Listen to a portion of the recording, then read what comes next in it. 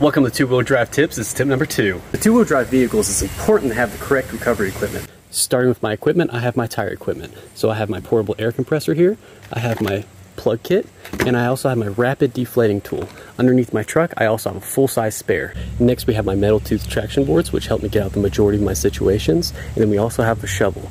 If you've ever been in a situation where you said, I wish I had a shovel, then you'll never be in another situation without one.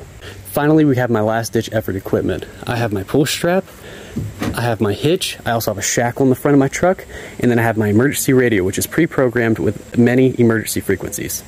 With this equipment on your side, you'll be able to dig yourself out of any situation you get yourself into. Happy trails.